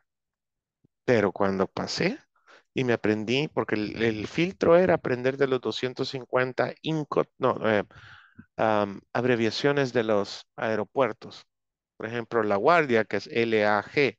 Ese era el examen. Man, it wasn't about your English, ni siquiera era cómo te comunicabas, porque habían 5 gringos dando el entrenamiento. Entonces ellos iban viendo quién hablaba bien y quién no, y al final dijeron fulano, fulano y fulano para afuera, y eso sí para adentro. Pero tienen que pasar el examen.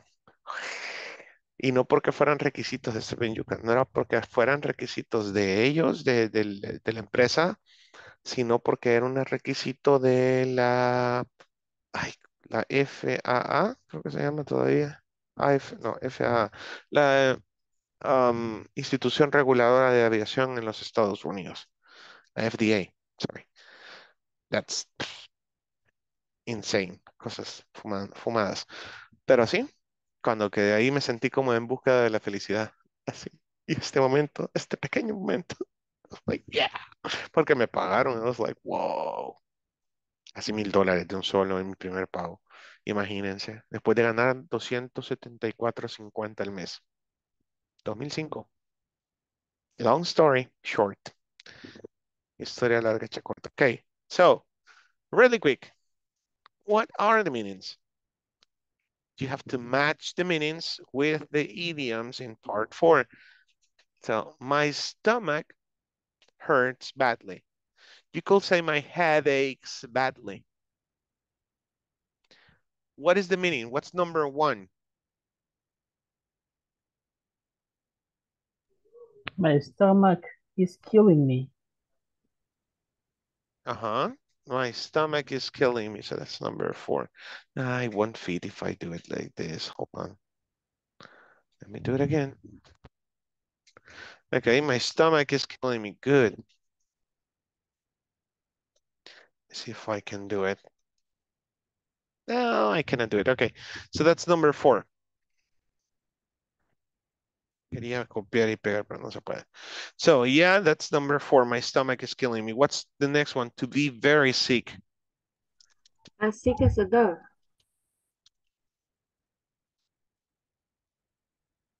Okay. Next.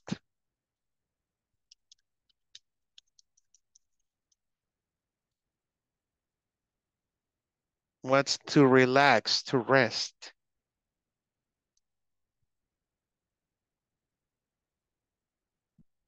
Take it easy. Take it easy. Take it easy. Les recomiendo take it easy on me. Take it easy on me. Little River Band. Una buena canción de los 70. Not feeling well.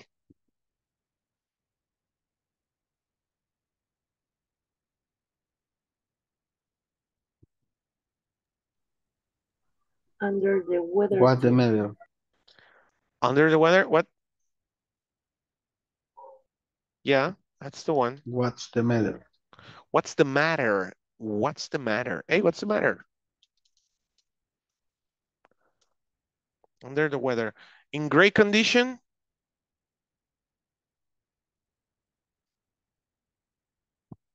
What's to be in great condition?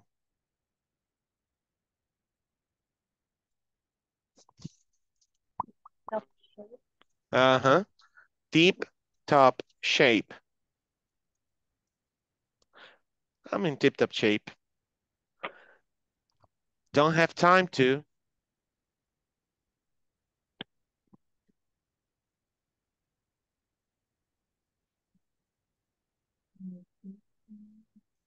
Can afford to. Good job. Can't afford to. What's the meaning of afford? ¿Cuál sería la traducción más apropiada para afford? Eso se ocupa mucho con objetos. I can afford a Ferrari. Can you afford a Ferrari, Jennifer? No. No, I can't. I It's wish. so much expensive. It's too expensive. Yeah, it's too much expensive. Úrsula, can you afford a house in Escalón? No, Y me dice, I live in Escalón, teacher. Oh my God. Okay. no, teacher, I can't.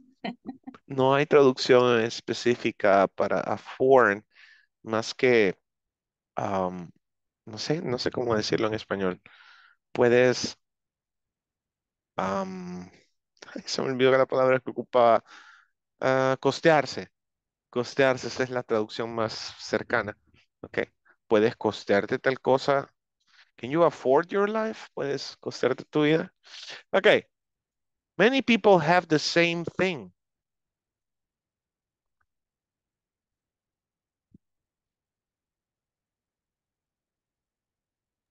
There's something going around. Yeah. There's something going around. Así como decíamos cuando estaba, desgracia, la enfermedad esa que tanto detesto yo. There's something going around. ¿Cómo se llama? Ya se me olvidó, gracias. ¿Cómo se llama? Hasta nos vacunamos. ¿Cómo se llama? COVID. ¿Covid? Yes. El COVID, right? There's something going around. Así decíamos, ¿verdad? Y ya, ¿cómo no traducirías en tu propio lenguaje eso de there's something going around?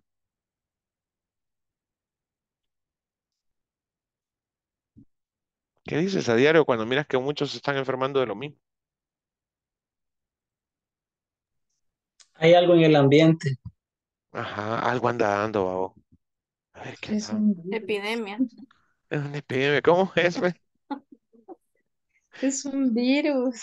Hay un virus, right? Ajá, de hecho sí llamamos virus a cualquier cosa que se pasa rápido. Ok, to phone the office to say you are sick.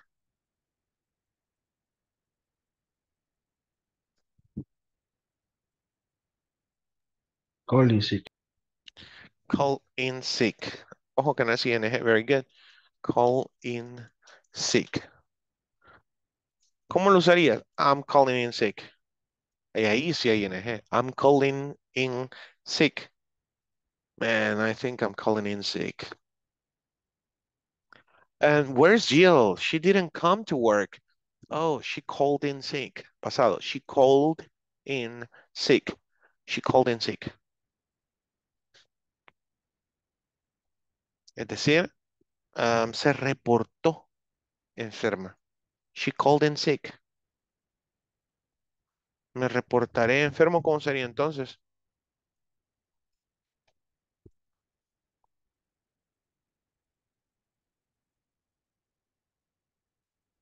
Come on, come on. I'm calling sick.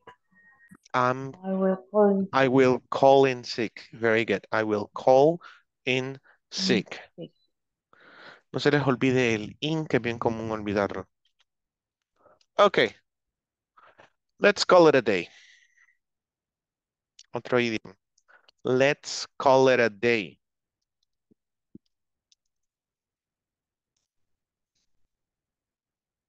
Let's call it a day. Es decir, eso es todo. Ya estuvo. Hasta aquí llegamos. Let's call it a day. Pero ojo, en ese contexto de terminar labores, por ejemplo, también se puede ocupar en el contexto de que si cancelas un partido de fútbol, por ejemplo, de básquetbol, porque se vino el agua, man, let's call it a day. Ah, no, perdón, ahí es cancel off. Let's cancel off. Let's cancel off. Ok, me estoy acordando. A penny for your thoughts. Jennifer, a penny for your thoughts. Imagínate, un centavo por tus pensamientos.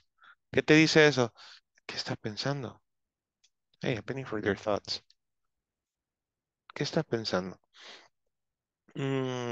Otro que yo ocupo mucho. Oh, Frank Sinatra, por supuesto. Hold your horses. Hold your horses. Detenga tus caballos.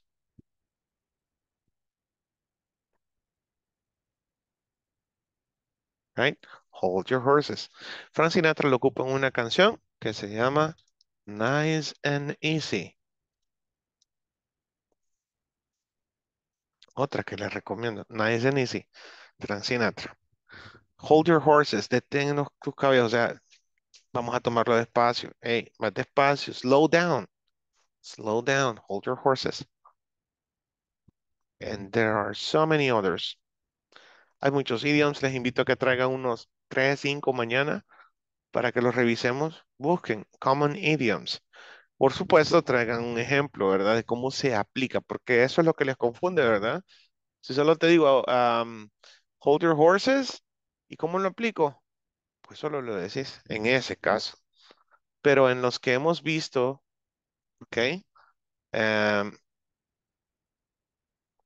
Los que hemos visto en nuestro libro el día de hoy, pues como que tenés que involucrar algunos en el contexto, ¿sí? No puedes solo decir, no sé, calling sick, o sea, I'm calling sick, tenés que conjugarlo.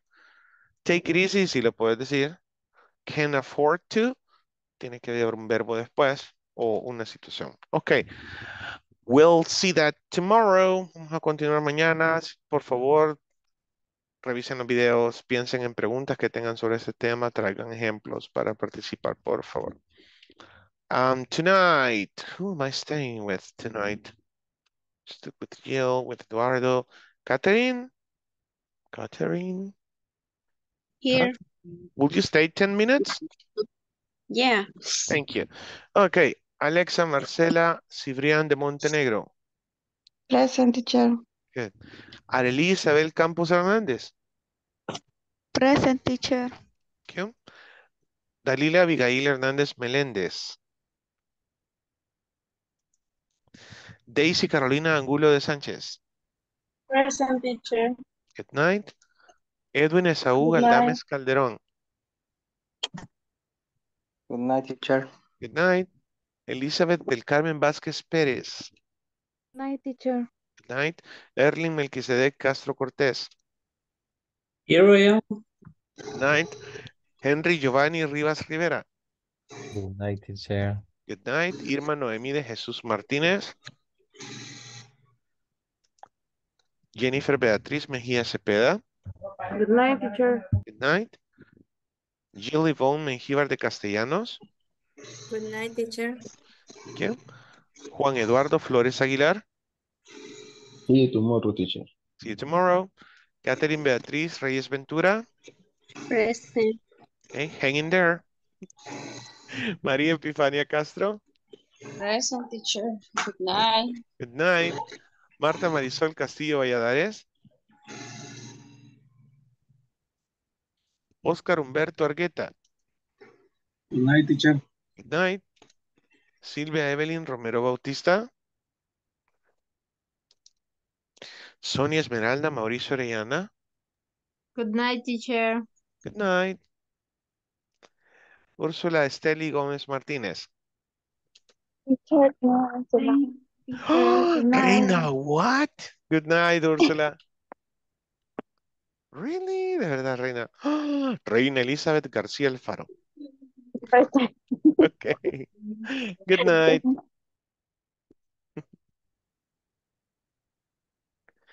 Okay, Catherine. So we must speak English. You have to tell me something in English the whole 10 minutes, okay? Me no hablo español. You speak English. No, mentiras. Mira, esta es la primera sesión en la que estamos juntos. Es la primera vez que estoy con ustedes. Y usualmente la primera vez con el grupo ocupo estos minutos para conocerlos un poco mediante tres preguntas bien sencillas que están relacionadas entre sí. La primera pregunta, sin mencionar nombres de academias, ¿cuál ha sido su experiencia en esto de aprender inglés? O sea, ¿de dónde viene, de rebotar? ¿Qué ha estado intentando?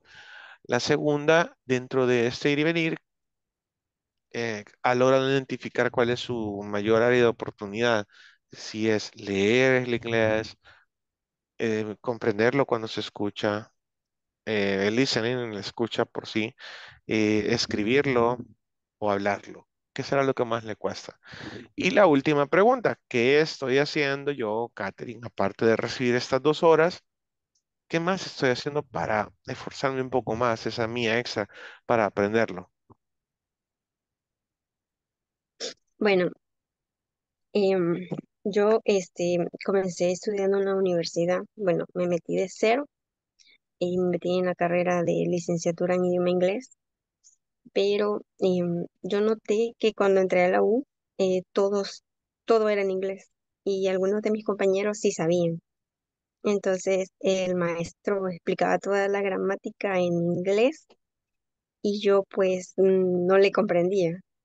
Pero mediante lo que es el libro, yo iba investigando lo que es la gramática, Ujú. pero ya ahora que estoy acá en este curso con INSAFOR, yo siento que me ha ayudado a entender más, por ejemplo, esto del presente perfecto. Mm, sí, estaba como un poco claro, pero o sea, me costaba, o sea, aún Ujú. me cuesta un poquito, pero siento que me ha quedado más claro ahora. Igual lo que es el there are, there is, en qué usarlo. ¿Ve? Siento que está más claro ahora y este, siento que me está ayudando bastante. Estoy otra vez ¿cómo le explico? Ah, recordando todo eso y Ok, entendiéndolo mejor. Ajá. agarrando el hilo. ¿Cuál, ajá. ¿Cuál fue la otra pregunta, la segunda? Ya puede decir, I'm catching up. I'm catching up. Es como, exactamente, estoy agarrando el hilo, estamos. ¿Cómo se Ujú, dice cuando se encuentra uno con alguien y llega otra persona y dice que están haciendo? Ah, no, estamos ponerse el día. Estoy poniendo el día. Eso es. I'm ajá, catching up. ajá, Ajá. ¿Cómo ajá. fue la pregunta Ah, la última ¿Cuál pregunta. era la segunda? Ujú. Ajá, que no, ¿cuál ha sido su área de oportunidad dentro de todo eso? ¿Qué es lo que más le ha costado? Me cuesta bastante lo que es el listening. Escucho música en inglés, pero a veces hay palabras que no las comprendo. Entonces como que me cuesta más listening, comprender. Ujú. Pero donde es lectura, escritura, siento que es más fácil para mí. Pero en la área que ¿Y estoy un poco, hablarlo? bueno, mm, sí me cuesta algo. Ok, Pero comparado al listening, siento que me cuesta más listening. ok, Esa es como ok. mi debilidad. ¿Y qué está haciendo para mejorar? Era la última pregunta. Estoy escuchando música en inglés. Escucho música. Como por ejemplo. Me gusta la música como de los 80, 90, en Ah, inglés. ok, Ajá. vamos bien, Ese tipo de vamos bien. baladas, cosas así. Ok, vamos Ajá. bien en ese sentido. Porque sí, tiene que ser música tranquila, nada de rap, ni Eminem. Bueno, Sí. tuve un amigo que él aprendió, bien interesante esa historia. Él vendía dulces en buses.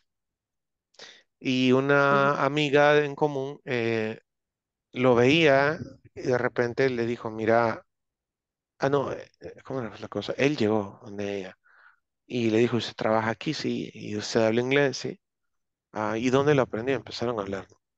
Y ella se comprometió con él que si él estaba allí a las 12:30 todos los días, ella le iba a enseñar inglés en 1 hora, todos los días, 1 hora, 1 hora. En lo que ella comía, él iba a enseñar a hablar ujú, inglés. El tipo tenía hambre ujú, y llegó todos los días a las 12:30 y de ajá, repente escuchó a Eminem y le dijo a ella, mira, puedes aprender a través de canciones. ¿Te gusta lo que dice? Sí, inténtalo. Empezó a ujú, repetir cada palabra que decía Eminem y ahora este tipo es de los mejores hablantes, así, que hayan, o sea, personas que hayan aprendido como yo, ¿no? Autodidactas, el mejor que he conocido. Sus clases nadie las ve porque jamás se ha dedicado a dar clases y sin embargo es gerente de recursos humanos de una academia de inglés. O sea, el tipo llegó súper alto. ujú, Y él tiene una humildad extrema, claro, o sea, ¿de dónde viene? ¿Me entiendes? ujú, Entonces, y solo yo sé sí, eso, pocas personas saben cómo él vivía antes de aprender inglés. Es un vivo ejemplo de ujú, cómo la vida te puede transformar. Ahora, dentro de su rubro, sí, he conocido muchos amigos que se gradúan de la carrera de idiomas, muy excelentes calificaciones, pero, y de hecho estudian después para dar clases de inglés, pero no tienen esta experiencia de hablarlo fluidamente, ya sea viajando o trabajando en un call center. No sé, les falta eso. Y que ya cuando vienen a hablar, nada que ver. Nada que ver. He conocido ujú, muchos, muchos profesores, de hecho, profesores de escuelas públicas ujú, incluso, y no lo hablan. No sé, es raro que alguien hable bien después de graduarse de la universidad de idiomas. Es ujú, bien raro. Y igual, ujú, claro, hay excepciones, ¿no? Tenía una compañera en el primer call center que hablaba 3 idiomas. Hablaba francés, inglés y español. Súper bueno. Entonces, ujú, ahora, ¿qué hago para atacar el listening? Ahí les envié Ron Chang, esa página. Pero ujú, ¿cómo lo hago? A ver, Catherine, hay que descargar uno de esos audios, escribirlo en el cuaderno. Durante los primeros 2 días, yo solo escucho y sin abrir la boca voy leyendo con la vista. Tengo que desaprender, y eso quiere decir olvidar lo que ya sé un poco, mucho. Y al cerebro se le enseña así, callándose uno, solo dejando que el cerebro absorba la información y va a decir, espérame, pero ahí no se lee not, no, se lee nat, ¿oí? Ah, nat, ¿no? Y va el cerebro aprendiendo que las palabras que ya conoce desde la infancia se dicen de otra forma. Ese es un problema principal del ujú, listening, de la pronunciación. Entonces, dos ujú, días solo leo con la vista. Tercer, cuarto día empiezo a leer, a articular despacio, despacio, despacio. Si me cuesta, el quinto día sigo así, esto es una semana. Al sexto día o al quinto día, si gusto, empiezo a grabarme y a escucharme solo con lo que voy grabando. Y lo más importante es el último día. Grabo el audio que yo digo, este está, me siento confiado en lo que he grabado. Entonces lo grabo y le doy play a las dos cosas, al audio que está en Ronchan, ese audio, y a lo que yo grabé. Uno, dos, tres, ¡puc! Y empiezo a autocriticarme, que era lo que yo tenía cuando estaba pequeño. Me autocriticaba, no sé ni cómo, porque nunca tuve un profesor. Mis profesores fueron la música. Frank Sinatra, Nat King Cole, los Platters, o sea, música súper vieja, de hecho, Elvis, o sea, ujú, y se me pegó la pronunciación. No ujú, el hablado de ellos, idioms, tantas cosas que ocupan, sino la articulación. Entonces, ánimo, Ujú, eso es muy importante. Si voy a escuchar una ujú, canción, pues cántela. Ahora bien, ujú, una canción no le va a dar la entonación. Y ese es el secreto de esos audios, de esas pequeñas conversaciones. Número uno, son conversaciones entre dos personas en una ujú, velocidad natural. Es lo más natural que he encontrado hasta ahorita. Entonces, eso le va a ujú, ayudar mucho. ujú. Sí, a veces he intentado así como escuchar un audio, escribir lo que yo comprendí y después lo busco ¿Sí? sin que me equivoque, porque a veces hay palabras que se escuchan, uno las puede comprender de una forma, pero en realidad son otra cosa. Sí, Entonces, eh, pero tiene la tecnología a su lado. YouTube o Youglish, ujú, lo que les envié también. Agarro una ujú, frase, la repito, la repito, la repito varias veces. Si no la entendía la primera, le bajo la velocidad de la reproducción, ¿sí? ¿Sabe cómo hacer eso? Le ujú, dice herramientas y le baja la velocidad de ujú, reproducción. Y ujú, ahí tiene articulación lenta. Y si de verdad quiere aprender, puede incluso enviarme un audio no más de 30 segundos, por ejemplo, haciéndose cualquier pregunta que ella crea dominar, como tell me ujú, about yourself. Dice primero, ujú, tell me about yourself. Y empieza a decir, oh, my name is Catherine, I'm 15 years old, and whatever. Ya, 30 segundos ujú, y yo le envío el feedback por WhatsApp, ¿ok? ujú. Si algún día Vale, entonces desea practicar. sería hablar de mí, Sí, puede ser el ese, puede audio. ser, what do you do? Preguntas simples, what do you do? What did you do Ujú, yesterday? What did you do yesterday? What will you do next week? Next week, para ir practicando las dos tiempos gramaticales, ¿ya? Y ujú, yo le doy ujú. feedback de gramática y de pronunciación, cobro $10 la hora. No, mentiras. No, si eso de verdad, Sí, si de no, verdad quiere aprender, yo lo tomo muy en serio cuando alguien me empieza a enviar audios y le voy dando retroalimentación. Eso ayuda mucho, aunque ya no sean mis alumnos, ahí tengo varios que, ahí tengo ujú, uno que todavía está trabajando, ya está trabajando en call center, pero me dice, mire, ¿cómo digo esto? ¿Verdad? Porque está en una cosa de technical support para computadoras, ujú, entonces, ujú. ahí Sí, está. ayuda bastante. Very much. Sí. Okay, Ujú. Catherine, thank you very much. Hope you have a Ok, wonderful night. ok, gracias igualmente. Good night. Bueno, good night.